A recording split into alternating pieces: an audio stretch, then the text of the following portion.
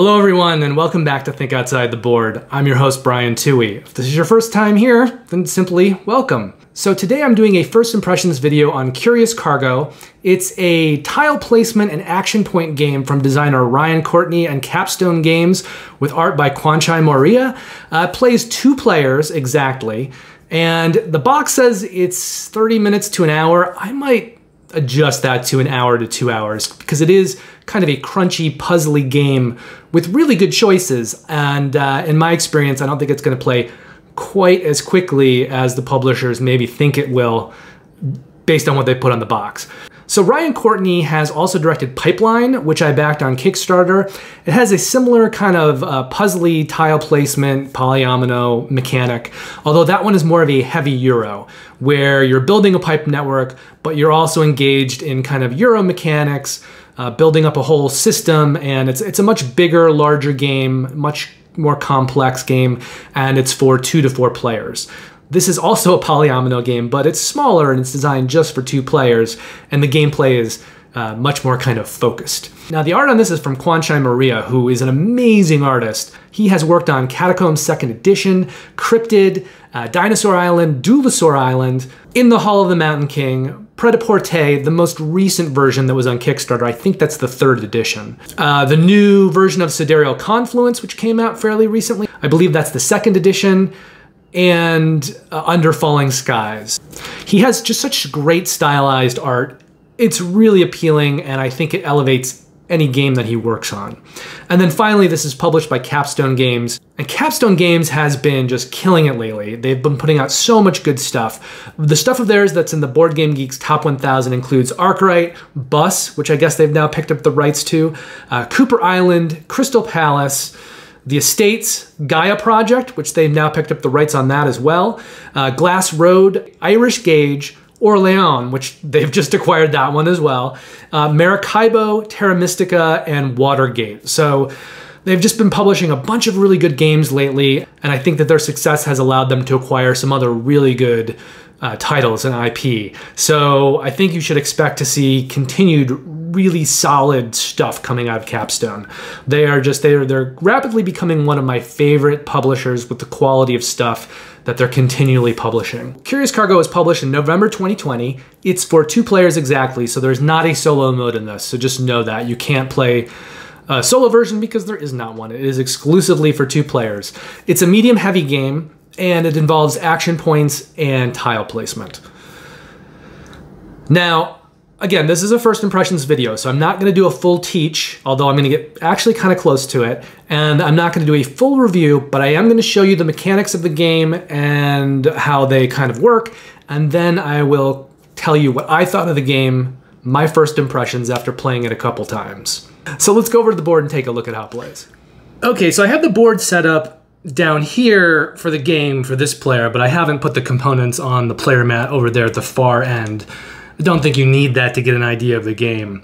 Essentially, you'll play this game in rounds, each round consisting of 2 phases, the construction phase and the shipping phase. And they're very kind of simple phases, but the way that this game builds on itself is really fascinating and creates a lot of complex decisions. So during the construction phase, you're going to take this bag, this Curious Cargo bag, and you have 3 actions. So you can either draw some tiles out of this bag, or you can place them on your board. And you can do those in any combination up to 3. So if I draw, let's say, 2 tiles, and I place one, that's my 3 actions. Now, if let's say I draw 3 tiles, and so I have no actions left. I just have these 3 tiles at the end of my turn. At the end of your turn, you'll have to place all of your tiles into this storage container. And once you've placed them, you cannot change their order on a future turn. So it's important when you're placing these to, look at them, figure out which one you might want to use, and maybe put that one at the top and put your other tiles underneath it. Like if I had 3, I could put my 3rd tile in this other side. And then on a future turn, if I get tiles, I either need to decide to play things from the storage before I place these tiles out, or these tiles on a future turn will just get put on top of these. Now, everybody is going to start with 3 of these cards. They will pick one and keep that and give the other 2 to your neighbor. and then you will get 2 cards from your neighbor. So these actions that have to do with pulling tiles out of the board and placing them out here to build your network, this is the construction phase. And when you're playing these cards, this will be the trucking phase. Now on the trucking phase, you're gonna do one of 3 things. You're either gonna use this action to get a card, and that will be your whole trucking phase, or you're going to take one of these cards and discard it to get this many tiles. So generally these smaller trucks that are only 1 AP, which is an action point, will have a large number of tiles. So these are cards you'll probably want to turn in to get extra tiles. So I would just discard it into a discard pile, take 3 more tiles out of the bag, and then slot them on top of my storage. So that's the second thing that you can do in the trucking phase. The third thing that you can do is spend up to 2 AP. So if I still had this card, I could use both of these cards spending AP to pull trucks out. Or I could just spend maybe 2 AP to put a big truck out. So every truck over here that you're seeing on this side corresponds specifically to a card. They're all different, either by the symbols or the number of blocked spaces they have. So if I spend this using my 2 AP to put this truck into action, I'm gonna find that exact truck, and here it is, and I'm just gonna slide it in to my player board like this. And that's the trucking phase. So you've got your construction phase and you've got your trucking phase, and hopefully that's all very clear. But you may say, Brian, what the heck are you trying to do here? What's the purpose of all this? Well, you are taking these weird little goods and you're trying to get them into your trucks and you're trying to ship them off. So I'm using these tiles to build a network of pipes that leads from these machines over to the side of the board. Also, when you're playing tiles, you also have these scaffolding tiles that you can work with. Now, you have 5 of these at the start of the game. And the idea here is that you're making this very kind of complicated series of pipe networks. Even though this is a 2D kind of looking down version, this is still a 3-dimensional pipework grid. So the idea here is that I can place tiles on top of tiles, but I can't have them overhang. So for instance, if I wanted to place this tile on top of this tile, I would need to put one of my little scaffolding tiles that is thematically propping up my pipe network system, and then I could put this tile on here. And what I'm doing over time is I'm building a grid of pipes from all of these machine hookups, hopefully to this side of the board. So if I did this, I would have now created a red pipe network that goes over here into this 5 spot. What that means is anytime I put a truck down here, if this 5 spot is open, so for instance, maybe I got another truck. This is like a 3 truck. It has 3 spaces, so it has 2 storage spaces in the cab. So if I were to play another card, another trucking card, and put this here, it's gonna move this up like this. And once I've done this, automatically, this is just going to export a good along this pipe to an open space on my truck. Now, there's a rule that says that you can't put a good into a blocked space, so that's never gonna happen. There are also rules that say if you're using a truck, let's say like this one that has lots of open spaces, the same colored good cannot be touching, so it can't be directly adjacent to each other. But you're gonna be building a grid of pipes that go over into these areas so that as you're playing these cards down, you are shipping out your goods. And these will keep moving. And anytime I play another truck so that this truck gets moved so that it's overhanging the top of my board, it's going to get pushed all the way over here like that. And if it so happens that my opponent here has a pipe system going over to this side of their board, which would be the same side as this side. So I'm gonna be trying to import goods on trucks that are being pushed along this line, and he'll be trying to import goods along my trucks that are getting pushed along this line. So if this truck ever gets pushed up so that it connects with a pipe network that is built, that is of the same color, this player will drip, drip, drip, drip, import this good and put it here on their import area of their player board. Now, whenever you import a good to cover up one of these icons, you are going to get that good.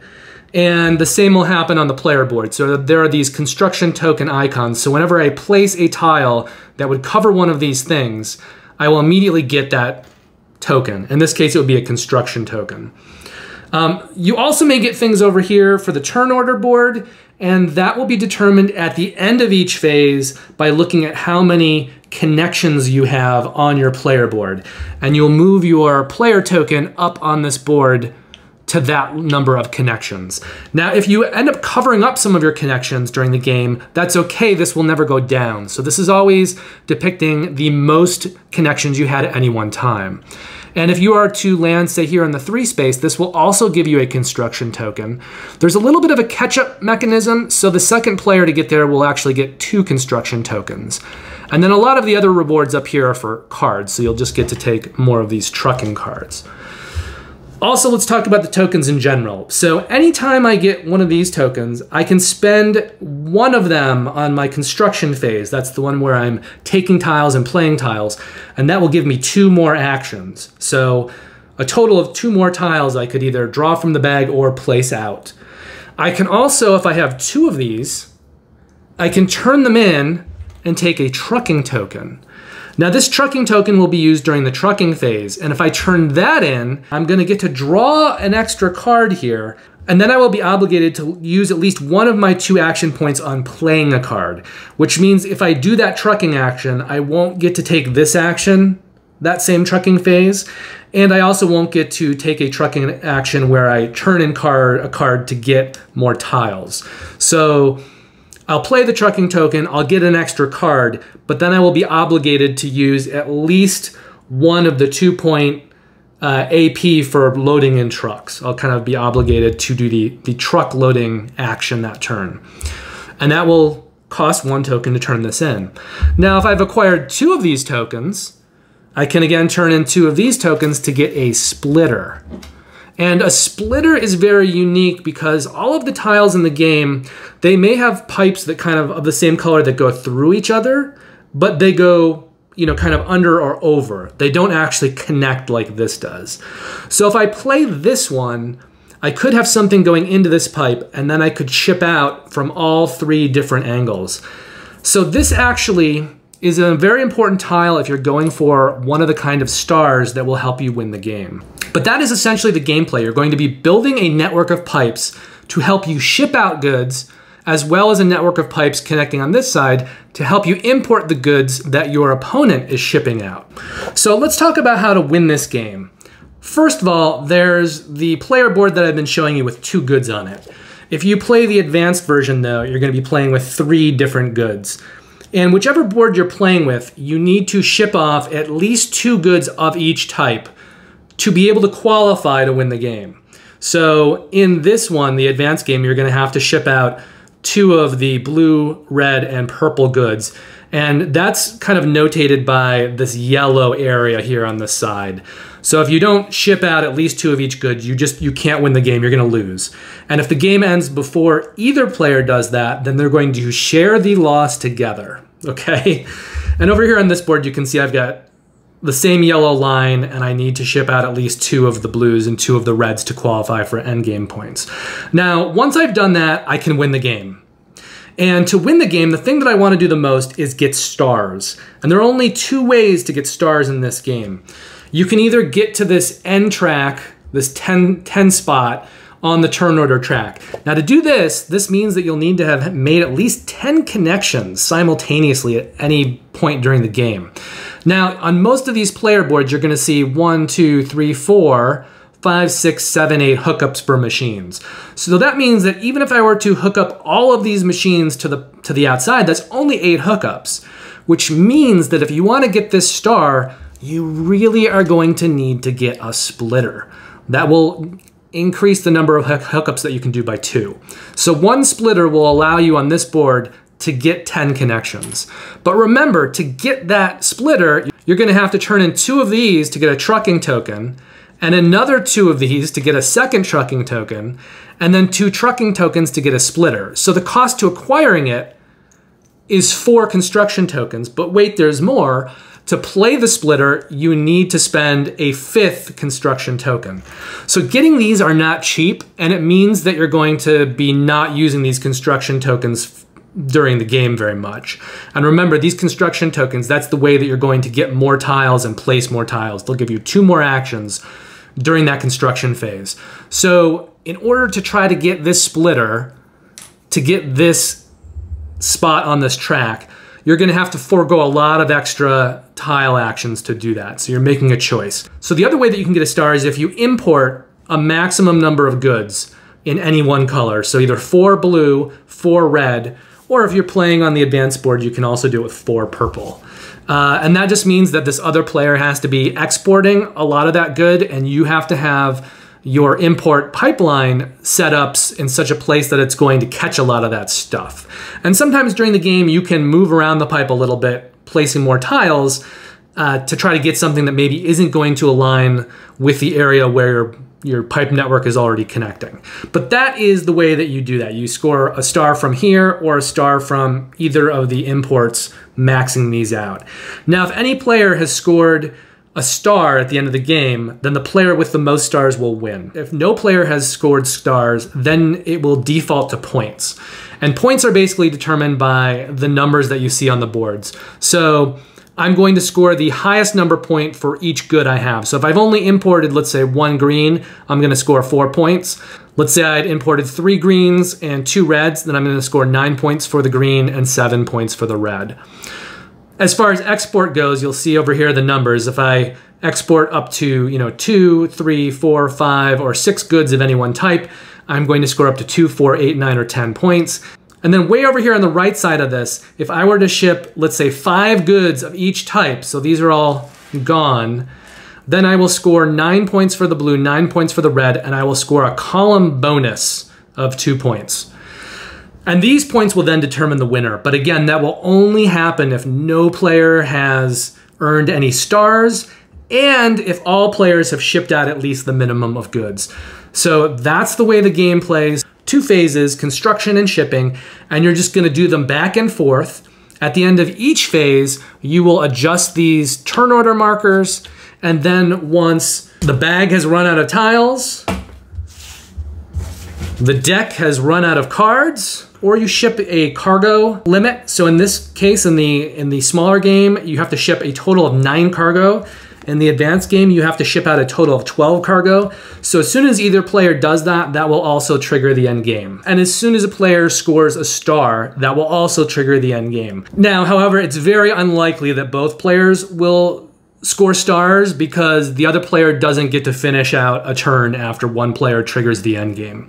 So the only way players could really both get stars would be if on their turn, when they got a star, the player did something to trigger maybe goods getting exported, so that filled up the other player's import level to the max and they also scored a star. But that's gonna be kind of a rare situation, and there will be no way for the other player to get an extra turn to try to score a star also. It will either happen on this player's turn while they're doing things, or it just won't. So in most cases, just one player will be scoring stars. But that's Curious Cargo, and that's the way it looks on the table, that's the way it plays, and it's a pretty cool, tight little puzzle game. I really like this game. This game for me is really what I want in a smaller 2-player game. It has really good choices and I think complex choices. So even though it's a 2-player game, it's a smaller box and it's a smaller footprint on the table, and the box says you can play it in 30 to 60 minutes. It is not a light game, it is not a simple game. You're still gonna be able to sit down with this thing and have a really good, chunky, meaty tile placement polyomino experience.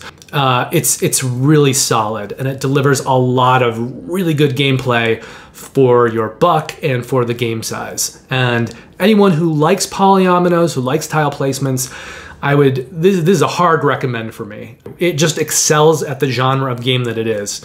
But if you don't like that genre, so it is, right? If you do like this, if you do like, polyomino, 3-dimensional kind of puzzly games, I think you're gonna love this one. So there are a few kind of standout elements of the game I think I should mention in talking about why I like it so much. So when I was showing you the game on the table, I showed you what's considered to be the starter player boards, the boards that you want to use for your first game. And whenever you're picking a board, you're going to use the same board for both players so that they're dealing with the same situation. However, there are basically 10 different boards you can choose from. So there are a total of 10 boards total. They're all double-sided, so that's 20 sides divided by 2 players because there's doubles for each. That's a total of 10 different unique boards you can play when you're playing this game. Now, I could probably play one board for quite a while before I got too bored with it because the game is that good and it has that much variability. So if you're choosing from 10 different boards, that feels to me like you're gonna have almost unlimited replayability. I can't see 10 different boards really ever going stale, and there's no reason they couldn't put out another board pack down the line, just like, a thin little package with maybe half a dozen boards that would give you 6 more boards to choose from.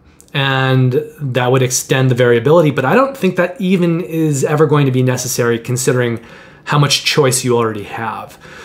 And then on top of that, you've got the player board with 2 sides, right? You've got the regular game and the advanced game, and the advanced game throws in another resource. Now, they tell you in the rulebook not to play that advanced game until you've become proficient at the more simple 2 resource game.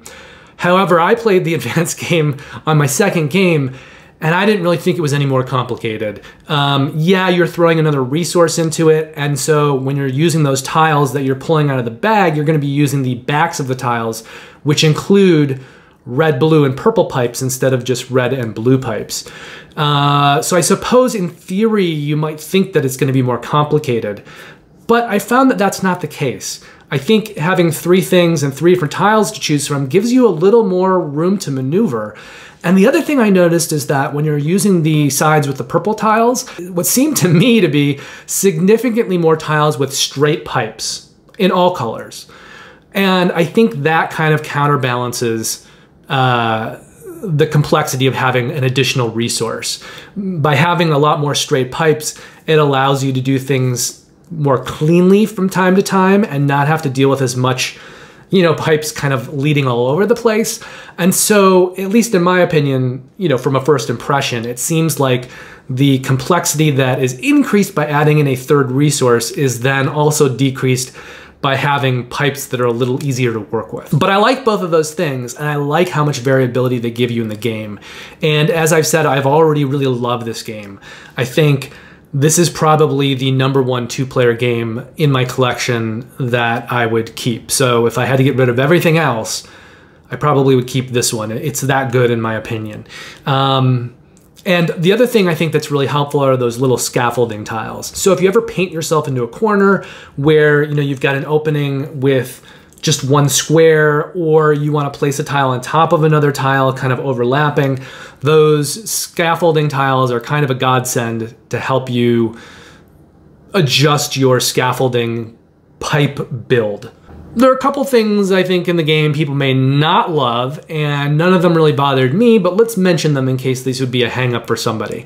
So, I mean, first of all, is just the nature of the game, right? If you don't like this kind of very tight polyomino puzzle, this is not going to be the game for you. Also is the fact that there are non-reversible tiles. And what I mean by that is because the tiles are 2-sided and one side is sort of the day version with the 2 resources and the other side of the tile is the night version that also includes purple resources, that means that each side of those tiles is very specific to the version that you're playing, and you can't flip the tile over and use the reverse side, right? So in a lot of polyomino games, the tiles are the same on the reverse side, or sometimes they're even see-through, and so when you flip them over, you basically reverse the kind of pipe that you're using. So if you have a pipe that maybe has this kind of a wave on it, when you flip it over, you might get the reverse wave, and it gives you more ability in how you place. So this game does not have that ability because the tiles are already double-sided with different iconography on the other side to use for the other version of the game. So just know that. And then finally is the scoring system. So having played it a couple times, it doesn't bother me, and I think it doesn't bother me just because I enjoy the game so much. But in theory, I think the scoring system is not something that I would choose, and some people may be very hung up on it. And by that, I'm talking about the fact that you have to ship out 2 of each good to even be able to qualify to win the game. And then there's that weird kind of rule where if anyone gets stars, whoever has the most stars will win the game, and if no one gets stars, then you default to points. assuming you both shipped at least 2 goods of each kind. So it's a weird kind of fiddly, archaic method. It doesn't feel user-friendly, but I think when I try to think about it from a designer point of view, I understand that Ryan Courtney probably wanted to place priority on this prerequisite of shipping out a certain amount of goods or you can't win, and then also having certain score opportunities that he considers to be tougher to achieve, like the 10 turn track and the importing a maximum number of goods, so that if a player has done that, they automatically win. So I think that's the goal he wants players to go for, and he set it up so that if you do that, you're pretty much guaranteed the win, and then the point system is a default. It's just a little weird, it's a little fiddly. I can see some people not liking it because there's this barrier where no one could win the game, players could lose together, and that's not necessarily fun and a little odd. And then the star thing is a little weird too. But it's fine. The gameplay itself, I think, is the star here, and the scoring system will work. It just may not work to somebody's liking, but for me, it doesn't actually compromise the gameplay or my enjoyment of the game. Now, all of that said, the good and the bad, in my opinion, the thing to come back to is just how good a polyomino game this is. It can be very take that, and it can be cutthroat because you can do things like play your card to put a truck into your opponent's queue. And you might do that if you want to push a good into your import lane right where you want it, or you just kind of want to screw with how they have things set up. So there are ways in this game, I think, that you really kind of can screw with each other. And to me, that's just another mechanic in the game and another feature of the gameplay, which I like. But again, that take that element, some players may not love it. I know there are a lot of Uwe Rosenberg 2-player games that are kind of adaptations of his chunkier Euros. Like Le Havre has a 2-person version called the Inland Port, and Agricola and Caverna both have 2-player games. And he's also produced Patchwork. And all of those games come in a box that is the same size as Curious Cargo. I think Watergate comes in the same size box, and Seastead, which is sort of a 2-player version of Flotilla. Now, out of all those games, I haven't played Watergate yet, but out of the rest of them, Curious Cargo is my favorite. And I think if I had to choose between Patchwork and this, I would choose this. That's a pretty high recommendation, and I also know that a lot of people know Patchwork and have played Patchwork. I think that's a reference point that a lot of people may be able to make the connection with. So yeah, I would keep this over Patchwork. That's a high compliment, I think. Now, in terms of giving the game a rating, I usually do throw out a rating in my first impressions videos. Sometimes when I do a first impressions video, I know I'm probably gonna wanna come back later and do a full teach and review. And so that first impression score can be a little vague or mutable, you know? But I think with Curious Cargo, it's pretty solid in my mind. I don't think that score is gonna change. And because the game is kind of simple mechanically, I don't anticipate doing a full teach and review anytime soon. So let's just kind of lock in my score for this one right now. And I am gonna give Curious Cargo a 9, which is pretty high. I mean, I haven't been giving out a lot of 9s lately. So this game came out in 2020. And what that means is that when I go to do my top 25 of 2020, which will be coming in the next couple months, Curious Cargo is gonna be pretty high. I think it's almost guaranteed that it'll be in the top 10 if I'm giving it a 9. So again, that is a fairly high rating, and that should indicate to you that this is a game that I really like and I very much recommend. So that is it for this video, for this first impressions video. Stay tuned for first impressions videos coming for both Merv and Kanban EV, as well as a Kickstarter update that will cover the first half of July. So that's games that will complete their funding in the first half of July, and that will be coming probably in about a week's time. So theoretically, that needs to get published before the 1st of July. But I will say this, there are so many issues happening right now with shipping on Kickstarter, both in games that funded a long time ago and are trying to get on the boats right now, and campaigns that are trying to launch right now, getting insane estimates of shipping being 5 times what they normally are. And so it seems to me that a lot of big companies right now are not putting their Kickstarter, are not launching their Kickstarters, but are maybe taking a wait and see method for the next month or 2 or 3 to get a better idea of where the whole shipping situation is going to go. And what that all boils down to is that my early July Kickstarter update will probably be much shorter than normal. I think right now, in terms of me having kind of looked at it and seeing what's going to be on there, I'm guessing there won't be more than half a dozen games, which is probably half of what I usually have. So it will be a shorter video to get at. It will be a quicker watch, and I'm anticipating that the next few Kickstarter updates for July and August may follow suit. There may be fewer Kickstarters launching right now while the shipping crisis is kind of at its peak, hopefully. Hopefully it doesn't get worse. So that's it. Those will be the next 3 videos you'll be seeing over the next week, week and a half. Once again, thank you very much for watching this. I hope my video helped you make a decision about whether Curious Cargo is for you. I think if you like this kind of game, it's gonna be a big hit. And if you don't, then probably not. But for what it is very well designed, it's very well produced, and it is a big winner in my book. Have a great weekend. I hope you're getting in as much gaming in whatever way you can right now, and I will see you soon with the first impressions video for Merv, The Heart of the Silk Road. Take care.